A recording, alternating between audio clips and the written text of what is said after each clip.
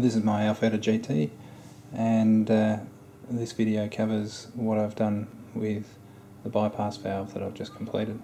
So for those that haven't followed this before, this is a supercharged and turbocharged engine, and up until now I have been running it permanently as supercharge and turbocharge.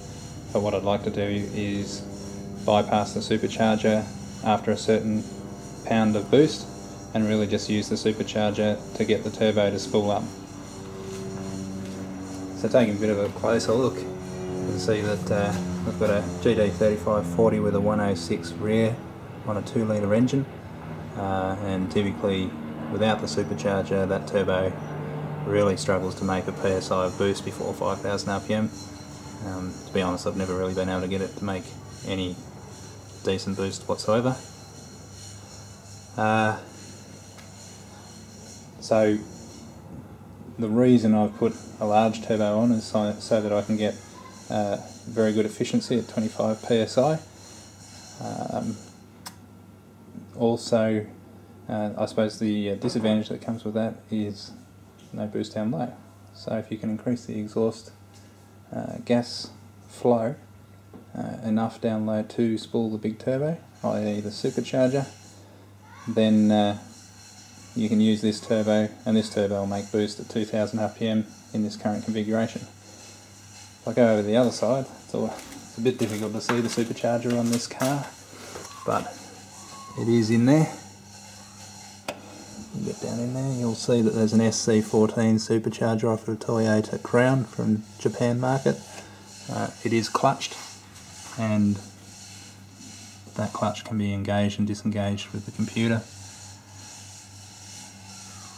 So currently the engine is running with that permanently engaged, and the disadvantage of that is this supercharger is really only good for 150 kilowatts at the wheels, and maybe sort of 15 psi, and at that temperature, that boost, it's making nasty amounts of heat, and I don't have space for a second intercooler.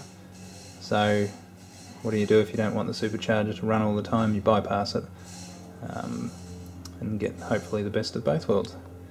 So that's what I've just completed, my bypass. Well, maybe if we look at what the flow is.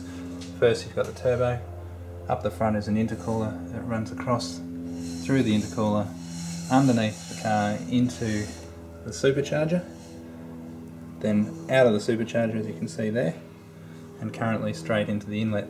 I do have water methanol injection plumbed in, I just haven't run it as yet, so I wanted to run the bypass valve first because I see that making the biggest gains. So now if we look at where the bypass is plumbed in, we've got the bottom of the intercooler comes out and would normally go to the supercharger, but also it's bypassed up into the bypass valve. Coming over into the inner guard, you can see I've got a bypass valve set up in there, and the necessary actuator to open and close that valve. So now what we have is the ability to bypass the supercharger once the turbo is spooled up.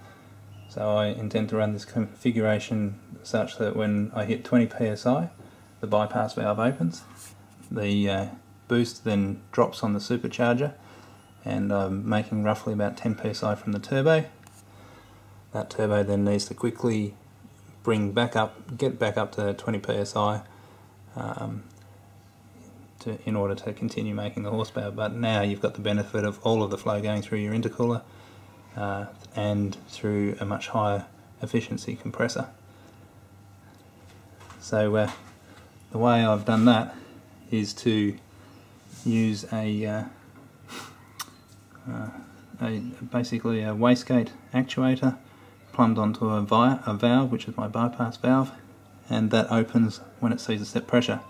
This ball valve stops that valve from seeing a set pressure, so there's no creep on the valve, and when I hit my preset of 10 psi on this valve, this then bypasses, and the actuator sees the 10 psi and begins to open that bypass valve.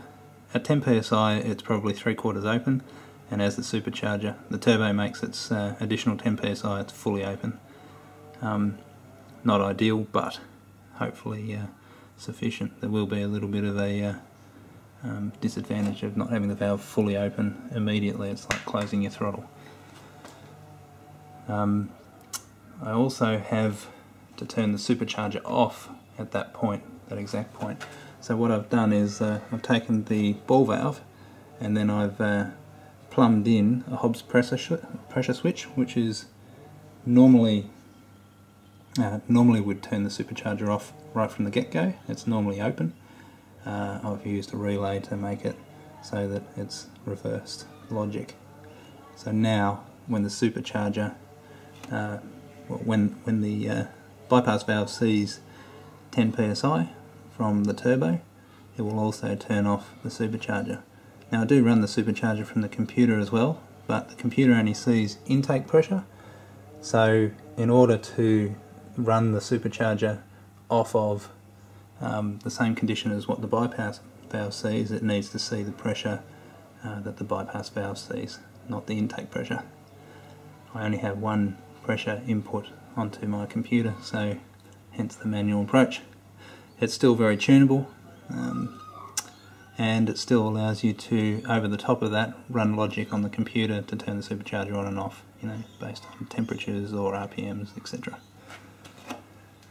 So that is the general gist. It's kind of basic, but complicated when you start to try and get it to work properly. Anyway, I hope that was as clear as mud. Cheers.